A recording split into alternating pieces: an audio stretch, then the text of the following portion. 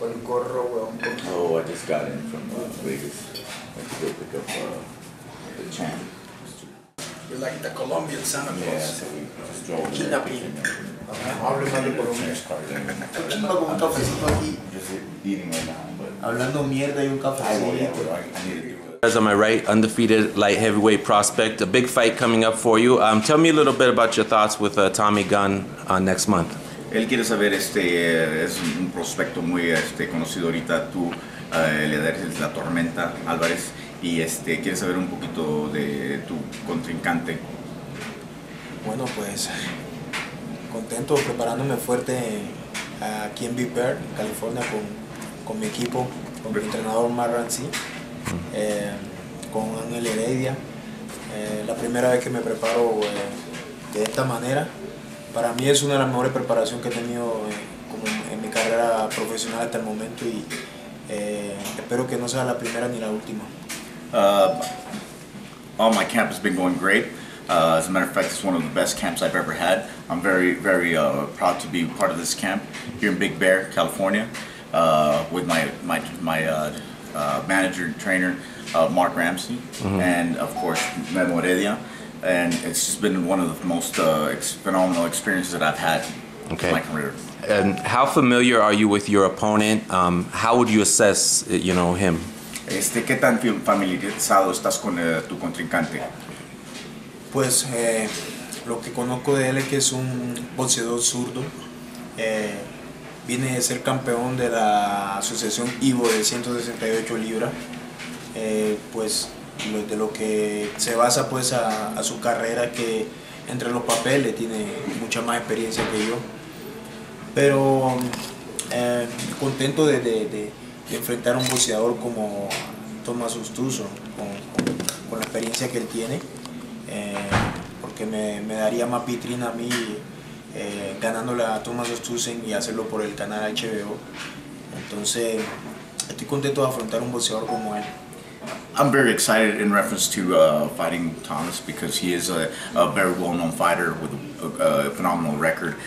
It is a great honor to be fighting a guy at his caliber with his experience. It's something that I've been looking forward to, fighting somebody in his caliber, because he is a southpaw compared to my orthodox style. But I'm looking forward to this fight. Okay. You're born in Colombia. Take me back to your childhood. What was life like for you growing up? What do you remember most about that time? Tú eres de Colombia y naciste en Colombia, eres de allá. Creciendo en Colombia, ¿cómo es tu crecimiento y cómo fuiste criado allá? Bueno, pues mi crianza en Colombia fue como cualquier crianza de cualquier niño en Sudamérica. Pues primero que vivíamos muy bien. Mi papá trabajaba en una muy buena empresa. En Colombia vivíamos bien, no nos faltaba nada, comida, todo. Con el transcurso del tiempo que saben que la violencia en Colombia ha azotado bastante, ha afectado a muchas personas, pues nos tocó a nosotros. Mi papá renunció a su trabajo por miedo a hacer que le pasara algo por medio de la guerrilla, y cuando mi papá renuncia a su trabajo pasamos muy mal. Cuando renuncié a su trabajo, luego vino la muerte de mi madre. Seguimos pasándola mal porque ya mi papá había perdido su trabajo, no era lo mismo. Pero como todo... Let him translate some of it then. Okay. As a child growing up in South America, it is very challenging. Of course, it was great childhood growing up there. Of course, however, my father was growing up. My father had a great post in one of the great companies out there. However, because of the civil war that's going on down there, he had to resign because of the fear of the family, of course, and getting in a bad situation for us. Of course, then loss of my mom happened, and so it got very, very challenging for us growing up, of course, and it got tougher for us in our upbringing. Okay. When did boxing come into your life? ¿Cuándo vino el boxeo a tu vida? El boxeo en mi vida llegó a los 14 años, a los 10 años, perdón. My boxing came in at about 10 years, 10 years old, 10 años por medio de mi madre, through my mom. porque no le gustaba cuando yo salía del colegio me fuera a la calle. She, because of the reason why is that she didn't want me to get out of school, and as soon as I get out of school, we'll go to gang-related situations and positions that she didn't want me to get involved with. Y mi primer entrenador vive al frente de mi casa. My first trainer was actually my front door neighbor. Entonces mi madre habló con él para que me llevara a entrenar. So my mom actually spoke to him so that he could take me out to train with him. Gotcha. Pero a mí no me gustaba el boxeo, me gustaba era cantar. He actually, I mean, for me, it's not something I was looking for. I actually wanted to become a rapper. No rap. But just the music in general. Es música tradicional Okay. en Colombia, como el vallenato. Okay. Vallenato, yeah. Pero cuando ya mi madre muere, en 1999 que mi madre muere, yo quiero seguir boxeando por hacerle un homenaje a ella. But as soon as my mom passed away in 1999, I ended up changing my goals just to give her the ambition and goals that she had for me. Okay. Those early amateur days, you were training in the gym full time, getting those fights under your belt. What was that like for you? Why did you like that so much? Cuando estabas como amateur por mucho tiempo, ¿qué es lo que te gustaba de esas peleas y esos combates pasando por esa etapa? Pues cuando era amateur, lo que me gustaba más que todo de los combates era cuando eran más difíciles. Cuando yo tenía un combate difícil, era donde más me emocionaba yo, más me entusiasmaba. When I was in amateurs, what really got me going and motivated me was when I had a tough opponent. That really motivated me into getting involved a little bit more. Porque hubieron muchas ocasiones que me iba a enfrentar con algunos boxeadores, buenos boxeadores en amateur, y hubieron muchas ocasiones que la gente dudaba que no le podía ganar. Because when I was an amateur, there was a bunch of fighters that I had to, opponents that I had to face that were very, very tough opponents, and people doubted me. And what happened is that it motivated me to prove myself that I could be better than them. Okay. Entonces eso es normal, pues a todos los boxeadores siempre van a estar dudando si uno le va a ganar o no, pero me hacía más fuerte porque yo quería demostrarle a ellos que le podía ganar.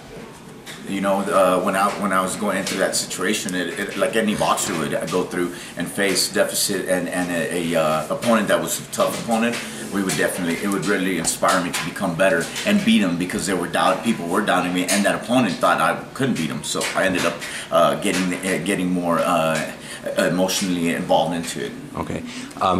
You're based out of Canada now. How did the move come to where you went to Canada, if you could tell me that? Que tu cambio fue de Colombia a Canadá, ahora eres pasado de Canadá. ¿Cómo fue eso la situación de que cambiaste a ser canadiense? Porque en Canadá fueron como que concluyeron más para hablar con Oscar, mi compañero, y conmigo para llegar a un acuerdo a firmar como boxeador profesional. Y por ese sentido yo vi pues más esa claridad de seriedad con la compañía en Canadá, y por ese motivo tomé la decisión de irme a boxear a Canadá. The reason being is that when I was in Colombia, Canada actually came over and looking for good fighters, and they actually confronted approached my friend Oscar and myself to become professional fighters from Canada, and it really intrigued us, and it motivated us to become professional boxers for them. Okay. Now your professional career, 13-0, I believe 8 knockouts. What have these early fights been like for you, fighting in Canada, starting to get some exposure, going up in the rankings? What's it been like? Con tu experiencia ahorita de 13 victorias, 0 derrotas, 8 knockouts, ¿qué es tu experiencia que has tomado y obtenido en este punto? a este punto de tu carrera? Pues he tomado mucha experiencia, no la suficiente, pero siento que sí, de cada combate que he tenido como profesional, he agarrado un poquito de todos. Pues el mejor ejemplo, la última pelea que tuve con Edison Miranda, que hasta el momento ha sido la pelea más difícil en mi carrera. Voy tomando cositas para ir tomando más experiencia, para aprender más, porque necesito aprender más. Tengo 29 años, tengo 13 peleas, pero cada día uno va aprendiendo más. Uno es como los médicos, los doctores, cada día salen cosas nuevas en la medicina y asimismo los doctores tienen que capacitarse para ellos aprender las cosas nuevas que van saliendo en la medicina. Asimismo estoy haciendo yo, voy aprendiendo de cada combate, voy aprendiendo un poco. You know, given the fact that I know I'm at 13-0, I'm learning every day. It's something that it's new to me. Every day I'm learning, and I'm open to new ideas and new philosophies of the sport. Just like in the medical field, like doctors are always learning new remedies and new cures out there. The same way in boxing, I know every battle that I've had. The most recent one, I'm learning every day in every battle that I go up against every opponent. My latest opponent, which is Miranda, it was very tough and it was one of the best experiences that I've captured. I'm always going to be learning, and I'm open to new ideas and trying to learn more and more of the sport every day. Okay. How about the culture and the people of Canada? How much of a culture change was it going to the new environment, and what do you think about life up in Canada? ¿Cómo ves tú la cultura y el cambio de ambiente de Colombia a Canadá? ¿Qué es lo que tú ves la diferencia de un lugar a otro? Pues la diferencia es mucho. Very, very different from one to the other. Porque yo vengo de una región que se llama Urabá. He comes from a region that is called Urabá. Turbo Antioquia, Apartado Antioquia. Turbo Antioquia, es Apartado Antioquia. Apartado Antioquia. Son regiones que son 33 grados centígrados de calor. They're areas that are 33 degrees Celsius of heat. El ambiente es muy diferente, es una región muy alegre. Todo el tiempo estamos en fiestas. It's a very, very nice atmosphere down there where there's always festivities going on in Colombia. Pero al llegar a Canadá, que es un país muy tranquilo, el frío también, cuando en la época de frío es muy duro, todo el mundo lo sabe. Pero siempre he dicho que cuando tú tienes, ¿cómo se dice?, una meta. It's very different, of course, because of the temperature, of course, and it's very, very quiet and peaceful up in Canada, very tranquil. But now that I'm up there, it's showing me different aspects of the country. Pero cuando tienes una meta, when you have a goal, cuando tienes un propósito, and you have a purpose in your career, in your life, tienes que olvidar todo eso. You have to forget about everything back home. Tienes que dejar atrás toda tu cultura. You have to leave back your culture. I mean, you have to come forward to your new grounds and new expectations of your career. Muchas veces dejar también atrás la familia. You have to leave back family and friends back there. More importantly, family. Para luchar por lo que tú quieres. To fight for what you want. You know? Lo que yo quiero es ser campeón del mundo. What I want is to be a world champion. Y no ser un campeón del mundo y solo eso. Quiero ser un campeón del mundo sólido. I don't just want to be a world champion. I want to be a solid world champion. Retener el título las veces que yo pueda. Retain my title and defend my title as many times as I can. Porque le prometí a mi madre que iba a seguir boxeando por ella. Es un homenaje que yo le hago a mi madre. Because I promised my mom that I would be fighting for her mainly. Y también el boxeo, tengo mucho que agradecerle al boxeo. I have a lot to be gratified to the boxing world. Dicen que el boxeo es un deporte desagradecido. They say that boxing is a sport very uncanny. you could say. Pero yo soy muy agradecido con el boxeo porque el boxeo es que me tiene aquí donde estoy. I'm very gratified with boxing because it has me where I am right now. Me ha ayudado mucho a mí y a mi familia. It's helped me a lot, my family and myself, to get to where I'm at. Y pues no sé el día que ya yo no boxee más, si no llego a ser campeón del mundo. I don't know if one day or another, but God forbid, but if I'm not going to be boxing anymore. I want to make sure that there's something more out there. Seguiré agradeciendo al boxeo porque me ha dado mucho hasta ahora. I'm very gratified with boxing because it's given me a lot until I have up to now. Oh, and just a few more questions. How did you and Jean Pascal cross paths? What was it like meeting him? What's it like training with him, being in his team, part of his camp? ¿Quieres saber cómo es que tú viniste al campamento de Jean Pascal para estar en esta situación y cómo ha estado esta situación para ti? Bueno, porque esta pelea es muy importante para mí y para la compañía. Because this is a very important fight for me and the company. Y el entrenador de Jean Pascal es mi entrenador también. Because we have the same trainer, Mark Ramsey. Y sabemos que cuando nos entrenamos junto con Jean somos muy competitivos. And the reason that brings us together is that we are very competitive. Él me ayuda, yo lo ayudo. He helps me and I help him. Y pues contento de estar en un campo de entrenamiento con Jean Pascal. I'm very happy to be in a training camp with Jean. Porque no conocía a Jean como en convivencia. I had never treated Jean